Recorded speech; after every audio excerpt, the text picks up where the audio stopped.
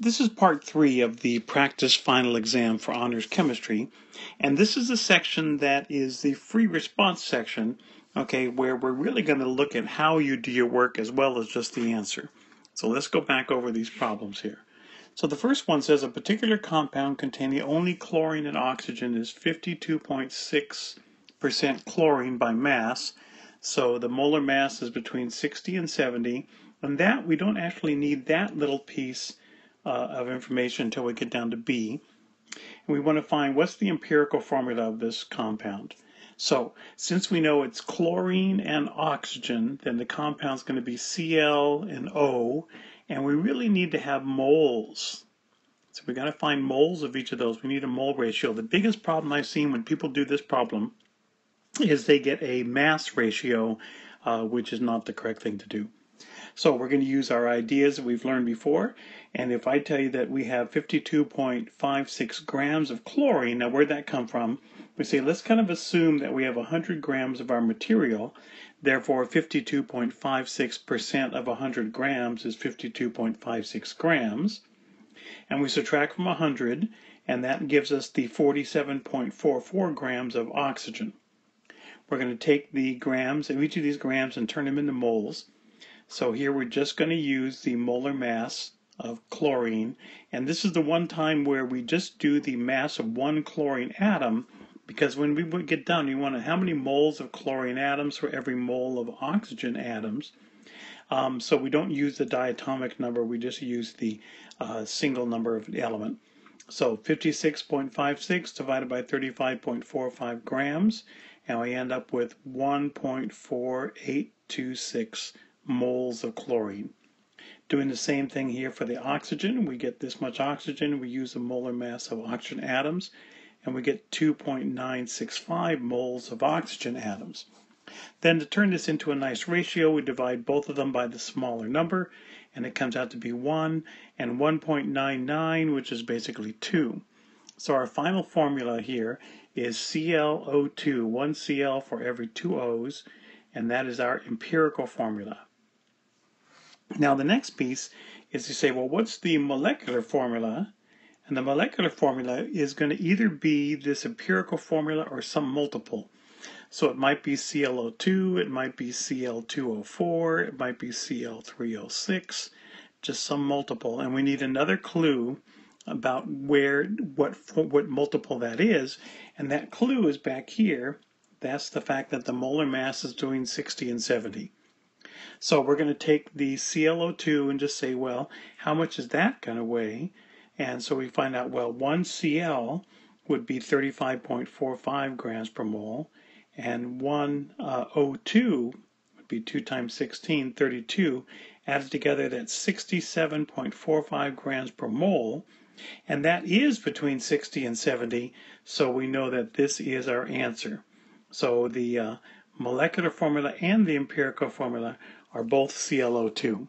So again, be sure and do mole ratios when you do this kind of a problem, and then there's another clue, like usually the molar mass, that lets you figure out which multiple is the actual molecular formula. Now part 2 down here is talking about our lab, the cabbage lab, and we have HBr, MgOH taken twice, and NH3. Now HBr, we should recognize that that's a strong acid. The MgOH, we tested that was magnesium hydroxide, that was milk of magnesia, weak base, and ammonia is a weak base. So cabbage colors, okay, we know that red is an acid, so this guy must be an acid. The blues and the greens, those are bases, so both of those are bases. Now the strong acid, okay, is going to be a strong electrolyte, it's going to be very light, and we know the magnesium hydroxide and the ammonia were both very dim, especially the magnesium hydroxide is very dim. Okay, the last part here is to write the dissociation equation. Okay, the HBr, single arrow because it's strong, and it breaks up into the two ions, H plus and Br minus. The magnesium hydroxide, it's weak, so we get a double arrow, and the magnesium is Mg2 plus, and we get 2 hydroxides. Now the third one's a little different, and that is we know ammonia is a base, it's a Bronsted-Lowry base, and it doesn't have any hydroxides in it. So when we write the equation, we have to mix it with water, And the NH3 is a proton acceptor. It grabs an H plus and becomes NH4 plus, and it completes some hydroxides. So those few ions are what will light up the light bulb dimly. The last part is how many milliliters of 7 molar HBr solution is required to prepare 250 milliliters of 0.14 molar HBr. Well, with that kind of a problem, you can see that that's got dilution. We're taking one kind of a strong solution, a 7 molar HBr solution, and we're diluting it until it's only 0.14 molar. Now the formula for that is volume times molarity equals volume times molarity. Okay, because volume times molarity gives you moles, so we have the same moles of solute before and after we dilute. So I write my what I know over here. So the volume is X, molarity is 7 molar. The next volume is 250 milliliters, and the next molarity is 0.140 molar. Then I just substitute into my equation. Okay, so ESA, so I is my information, E is my equation, S I substituted in right here. And then I go ahead and I like to show all my work, so I go ahead and solve for X. And so X is going to be 250 times 0.140 divided by 7. And my molarities cancel out, and I'm left with 5 milliliters. Now, this is a case where it doesn't have to be, the volume can be in milliliters, it can be in liters, it doesn't matter. It's just if you use milliliters here, your answer is going to be milliliters here. And in this case, it's a good way to do it. You could change that to liters, and then you would have the answer in liters. But milliliters is fine for this. Okay, second page. We're starting here. The solubility of magnesium hydroxide at 20 degrees is 0.0014 grams per 100 grams of water. And that's how we talk about solubility. So how many grams of water are needed to dissolve 0.0112 grams of magnesium hydroxide? That is just a proportion. So we just set up a proportion. So if it takes this many grams can go into 100 milliliters of water, then this many grams would need how many milliliters of water? Grams of water. So we're just going to do a cross multiplying and solve for X. Now, whenever X is in the denominator, a lot of times people goof that up when they do the calculation. So again, I like to show all my work, so I do a cross multiplying. So 0.114 times X, and the other way, 100 grams times 0.0112. And then we just solve for X. X equals 100 times 0.0112 divided by 0.0014, and that comes out to be 800 grams of water. So when you tried this, if you didn't get 800 grams first time, then you need to go back and do all the steps. Don't take shortcuts on this kind of stuff. Okay, number 3, we're getting into our stoichiometry now. So we are talking about 4.50 grams of C3H8O, and it's burned in air. So we're saying, well, that's our given value. And what are we looking for here? We are looking for liters of CO2. And it's important to identify these two things. What's your given number? What are you going to start with? And what are you trying to get to? Remember our mole map, we went from grams to liters. So in order to go from grams to moles, we're going to need a molar mass. And the molar mass is C3H8O, so 3 C's, 3 times 12 is 36.03, 8 times 1.01, 8.08, and 1 times 16 is 16. Add them together, I get 60.11 grams per mole. And that'll be my conversion factor. So we can see the problem.